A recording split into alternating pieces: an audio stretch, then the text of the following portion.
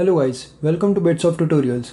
In this video, I'll be showing you what is UPI and how you can make a transaction using UPI.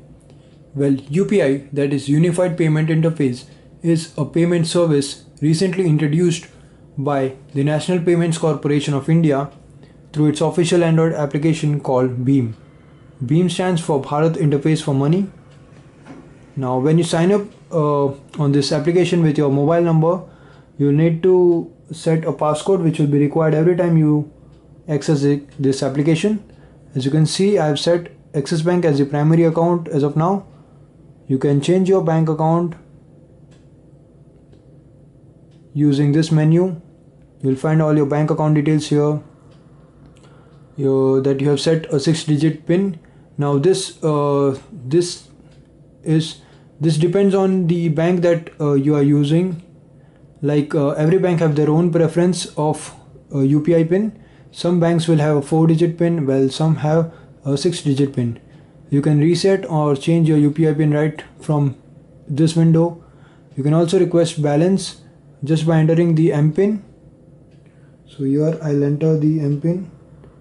I'll show you how quickly it is to fetch balance.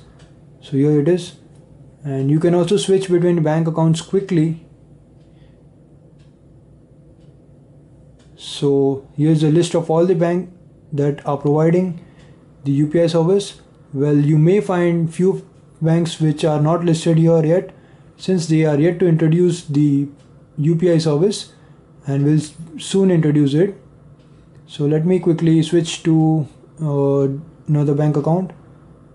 So now BHIM app will look for bank account in Bank of Baroda with the mobile number that I've used while sign up.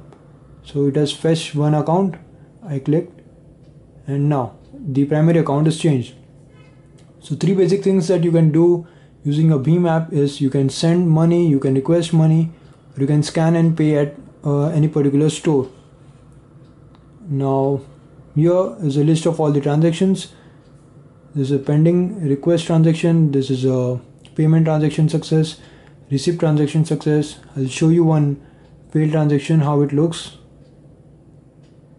So this is a failure transaction payment, and this is a profile where you can check your virtual payment address. So by default, BHIM app will generate a virtual payment address for you ending with @UPI. Now for different banks will have their own pattern of UPI which will be ending with their own bank name. Like Axis Bank has an UPI ending with @Axis Bank. SBI has their own virtual payment address ending with @SBI. Well, you can share this QR code or download this and share later to anyone from whom you want to receive money. Now let's quickly make a payment, and I'll show you how easy it is to make a payment. Let's select this particular person having an SBI UPI. Let's enter the amount. You can also set remarks and click on pay. Now it is asking me to enter the UPI PIN of Bank of Baroda account.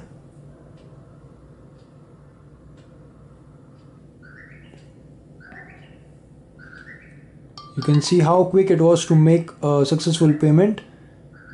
So let's go back to home, and now let's request the same amount of money to the person whom we have just sent 10 rupees. Let's get that money back. You can also set the validity date here. So by this date, this person can send me money back. Let's set a remark.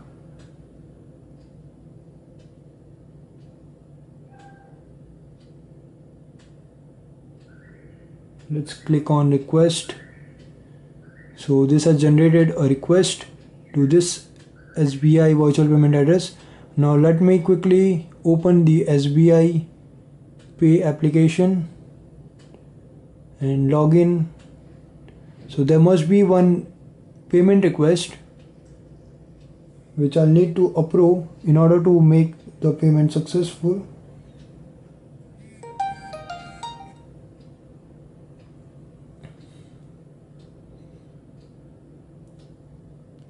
So as you can see, I've received one request which I'll need to make payment. I'll select the request, then I'll click on approve.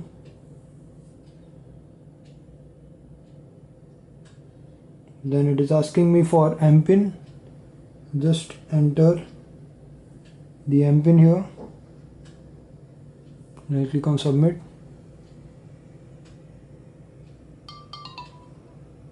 So as you can see, I have successfully accepted the request and I have made the payment. Now let's go back to the BHIM application. Here in the transaction history, you will find that I have received the request that I received the request payment from this particular account. So by this way you can send and receive money. You can also scan and pay. And one more thing that the BHIM app provides is that you can generate a QR code here.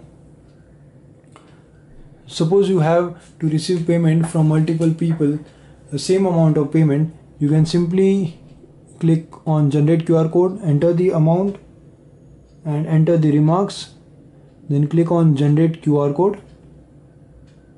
Now this will generate a quick QR code which you can share with all your parties or all your people who want to make a payment to you. So they will just need to scan this. They won't be required to enter the amount or virtual payment address or anything else like IFSC code or anything else. So it becomes so simple for them to make payment. Just scan and make the payment without even entering the amount or even the virtual payment address. So this is how it has simplified the payment method. Next, you can also set your language. You can also change the SIM in case you have your registered mobile number is on different SIM slot. You can change it from here, and regular SMS charges will be applied for verification. So that's it. If you have any other doubts relating UPI payment or anything else, you can just post down your comments in this video. And if you like this video, please like and share this video, and please don't forget to subscribe to my channel. Thank you.